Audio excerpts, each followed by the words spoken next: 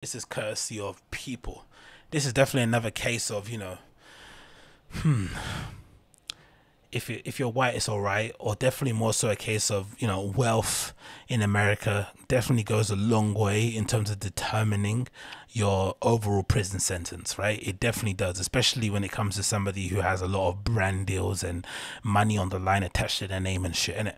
So this is courtesy of people. It says here, Drake Bell sentenced to 2 years probation in child endangerment cases, victims speak out, right?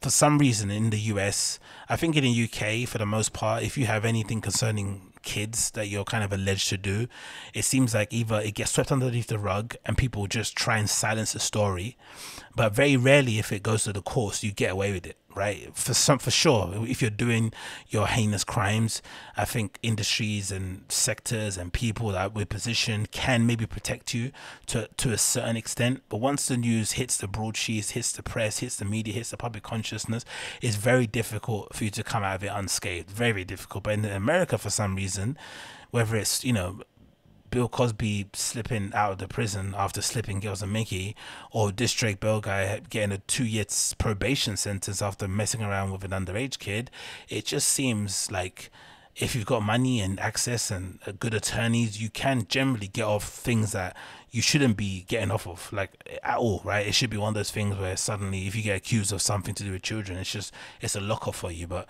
again, this guy was able to kind of squirm out of this. It says the following: Drake Bell has been sentenced to 2 years probation after pleading guilty to criminal charges involving a minor. The actor, born Jared Bell, pleaded guilty on June 23rd to attempted endangerment children, a fourth-degree felony, and a misdemeanor charge of disseminating matter harmful to juveniles. During a virtual appearance on Cleveland Court on Monday, the 35-year-old doesn't look 35, it looks very, well, he doesn't look 35. But then I guess it's the tricks they do, isn't it? They make him shave his facial hair. They put on a lot of makeup so he looks a little bit more smooth skin. But I'm sure if you met him in real life, he probably does look his age. But they've got these little tricks that they do in the industry. The 35-year-old was sentenced to 2 years probation and 200 hours of community service. He was also prohibited from contacting the victim. During the hearing, Bell's victim, now 19, spoke publicly for the first time to read a full statement in which she called Drake and Josh Alum the epitome of evil. She accused Bell of grooming her from age 12. Again, this isn't one of those kind of controversial ones where, she was 15, but she looked like she was 18.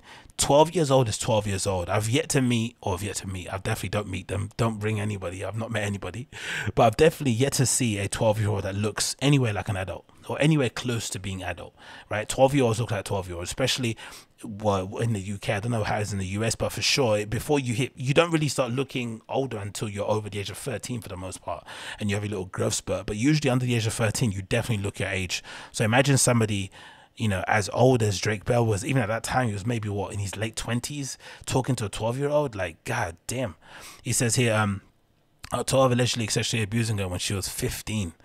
Her statement: I choose to write this statement because I want justice to be served more than anything.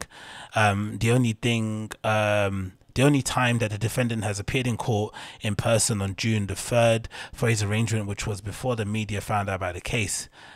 He has appeared in court today over Zoom instead of appearing in person. This doesn't surprise me and shows the coward that he is, but I'm not a coward. Wow, well on her.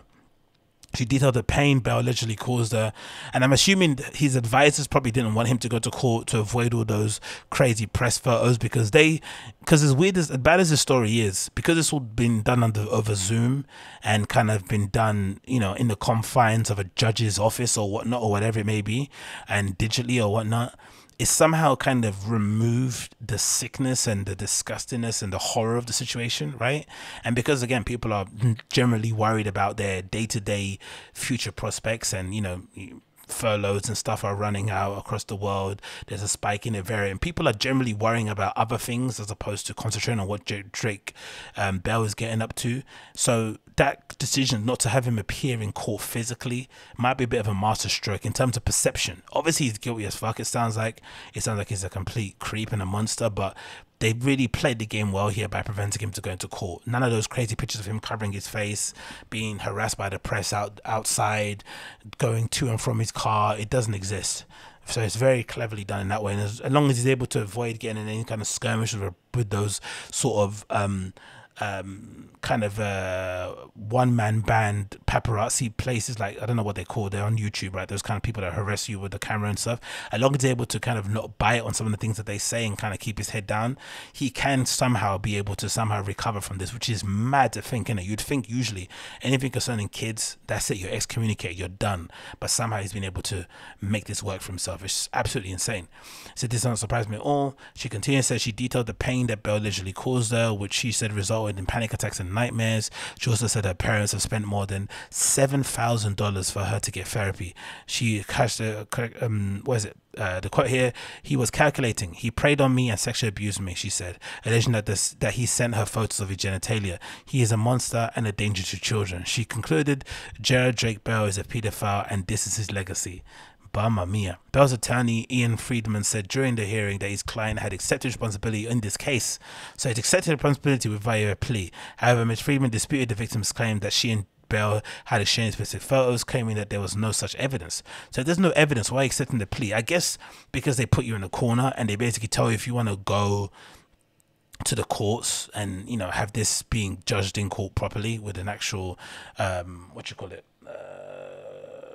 with everybody else. I don't know what that panel is called, whatever you call it, right? If you want to go to it that way, then there's more of a possibility of you being found guilty and maybe getting a more severe sentence and obviously running out in the press. But if you're able to agree with this stuff behind the scenes with the defendants, with the defense lawyers and the prosecution, you can come to an agreement and basically kind of get away with it. Bell issued his own brief statement to a judge before receiving his official sentencing. He said, "I accept this plea because my conduct was wrong. I'm sorry that the victim was harmed in any way, but that was obviously not my intention." Huh? You know, your intention is to talk to a 12-year-old. I would like to know exactly what the case. I'm sure there's some details I'm missing out on this, but from what it looks like, from what I'm reading, it looks really bad. But I would like to understand why he would think it was a good idea, or how he explains away he's talking to a 12-year-old. But then again, contact can mean anything, right? Contact can mean if somebody left you a good message on your Instagram and you replied to it, that might constitute as having communication with somebody, and then they took it to DM, so you didn't know who they were, you just didn't get their profile, you just kept talking. Maybe that's the case, but I just can't see a scenario where talking to a 12-year-old in any kind of manner outside of just saying hi, bye, where's your parents, makes any sense. I don't see it, but again, what do I know? He says here, "I'm sorry the victim was harmed anyway, but that wasn't my intention. I've taken this matter very, very seriously. And again, I just want to apologize to her and anyone else who may have been affected by my actions." The judge declared that Bell did take advantage of the victim as she didn't have the emotional or mental maturity to properly engage in any of the situation. Your position and celebrity status enabled you to nurture this relationship. You were able to gain access to this child. You were able to gain the trust of the child. So it's a two-edged sword, your position. Sorry, it says, "I'll continue. I hope you're truly remorseful. I don't know if you are." So even the judge thinks he's a bit of a creep. The judge has got all the information. He's read everything about the case, back and forward, from the front to the back, and even he isn't sure this guy is legit in what he's saying. In a statement issued after the sentencing, Bell's attorney said, "Today's plea and sentence reflect conduct for which Mr. Bell did respect responsibility. The victim's allegations that went beyond that, which all parties agreed, not only lack supporting evidence but are contradicted by the facts learned throughout the extensive investigation. As the court made clear, this plea was never about sexual misconduct or sexual relations with any person, let alone a minor." So what was it about then? What? Sexual registration was not imposed as Mr. Bell did not plead guilty to any such offence. Drake and his family are relieved to have this matter behind him. He looks forward to once again performing for all of his supportive fans around the world. Now that's the thing. I'm generally not a fan of cancellation. I generally think the idea that, you know, industries and labels and brands and production companies and TV platforms can basically decide very selectively to who gets a career and who doesn't get a career after a bit of a public scandal is, of course, out of order, because the rules don't always apply the same to everybody else. So I don't believe in cancellation that way. I only believe in cancellation in the idea of your fans deciding that something that you did does not vie or does not match or vibe with their morals and ethics and principles. And I think you're seeing that a bit in like music pertaining to Kanye West and that sort of stuff. I think a lot of his fans, by and large, have kind of jumped ship based on his endorsement or love of Trump and some of the other things that he did during the period when he was acting out. And I think that's okay. I think it's fine if the fans decide that they don't want any parts of you anymore because of what has been alluded to in the press. But there's also this thing that I'm also a fan of, is like, if the fans decide that they want to support you, then you should be allowed to have a career. I don't think the venue should come in and say, no, you can't perform here, blah, blah, blah. I think if fans want to pay tickets to go and see you, which is definitely a hard thing to convince fans to do, it definitely separates the kind of, you know, the wannabes from the actual legit stars, people that can get people, you know, to bums in seats, to pay the entry fee to go into a venue. If you can make that happen for yourself, despite having such a heinous and disgusting crime over your head, and fans are also not aware of the crime and don't mind, again, giving you their hard-earned money and buying merch and listening to you perform on stage, then so be it. But unfortunately, the world that we live in at the moment, it feels as if, like, once you get not exonerated, but once you get punished by the courts, you don't exactly get the chance to sort of live your life. It feels as if the media, the press, parts of the industry decided to then kind of pick up the mantle of being the judge and jury and deciding whether or not you can have a career again. And that's where I think it gets a bit out of order, because again, he had a plea deal. It's disgusting what happened, but if his fans want to go see him, you have to let it run. You can't be, as a venue, then start preventing him from being able to put, you know, food on his table and support his family and all that sort of stuff. It just doesn't sit right with me. But I do like the idea that fans decide, hey, we don't want you to have a career. That I have no problem with actually going forward. Local NBC affiliate CAX previously reported that the incident occurred in December 2017, the same time Bell was scheduled to perform at a venue in Cleveland. The incident involved Bell engaging in an inappropriate chat with a 15-year-old victim that was at the time sexual in nature.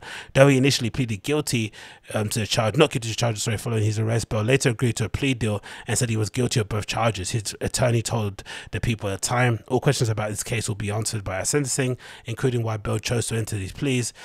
Less than a week later, Bell and Josh alumni revealed on Twitter that he is married and has a child. So why did he reveal? That's a weird thing. As like Kevin Spacey, after he gets accused of sexual misconduct with that guy from Star Trek or whatever, he comes out and says, I'm gay. It was like, yeah, don't worry, dude, we knew.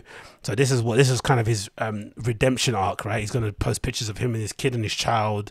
The wife is going to get absolutely pelters on flipping social media. Like, sometimes being horny, like, it has the price that you pay for being horny. Not only your relationship, it gets completely, destroyed and whatever it may be, but it's the other people that it affects, right? Like, so sometimes you have to be, as a guy, like, forget the underage stuff of it, because that's the nasty side of it, but just in generally, being a pop star and being overly horny, the damage it can do to your loved ones is just, I think, irreparable, really, isn't it, really, if you think about it? Because there's one thing your partner forgiving you for cheating. Everyone has their sort of their criteria for things that will make them leave somebody. I don't think it's fair to judge them in that way, but it's just the unnecessary hassle and trouble that she's going to come in contact with, especially if she is a well-known person. I'm assuming Drake, this Drake Josh guy definitely, or Drake Bell guy definitely has fans or stans that know every intimate part of his personal life, so for sure they know who she is. For sure they have some sort of engagement with her prior to these allegations. So it's just a very unfortunate thing to be involved in, especially for his family and friends. Let's say for him, he's a piece of shit, getting into contact with a 15-year-old. Like, I don't know. Again, maybe because I'm older and I don't really understand it, but I would never understand why somebody with the access to so many girls of age would purposely go for girls underage. Maybe, again, it's a kink thing. Maybe it's once you've completed all the levels of sexual promiscuity, there's only kind of one other way you can go, right? There's only one other thing that you can do, and that's maybe to start trying to approach younger and younger girls, because that makes you somehow get weirdly excited. I don't really know, but either way, it's kind of gross, kind of disgusting, and like, bury him under the jails. I say bury him under the bloody jails.